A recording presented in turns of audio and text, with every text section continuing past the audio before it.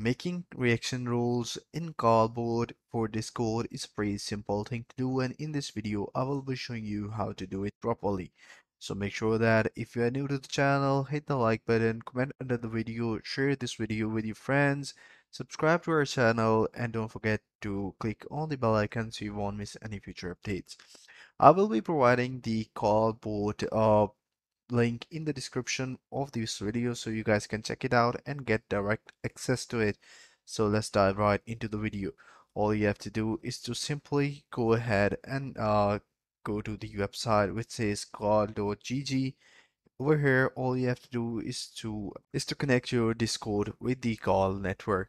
So for that, you need to authorize your Discord with the call board. So simply go ahead and click on login with Discord button. And once you do it, it will redirect you to the authorization page where you have to give access to the call board for the Discord. So here it shows you the permission that you're going to give it to, and all you have to do is to go ahead and authorize it. You will be redirected to a further page where you have to select the server where you want to add this cardboard. So for me, I have a Techno Opus server, so simply I will click on the server name and then the board will be applied to the server.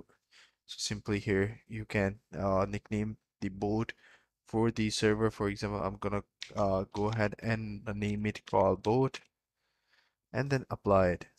So that way the changes has now been applied. So here, this is the dashboard for the cardboard.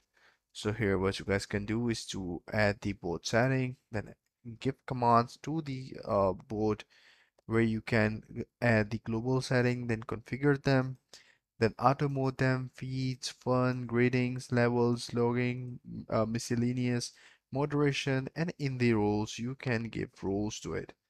So for example, if you want to add rank, you can click on this and manage the rules and add ranks. If you disable it, the callboard will not be able to add rank to your server. So if you toggle it on, callboard then now be enabled to add rank to your server. So that is how you can use the callboard with the Discord. I hope you find this video helpful. If you do, please consider subscribing to our channel. Take care. Bye bye.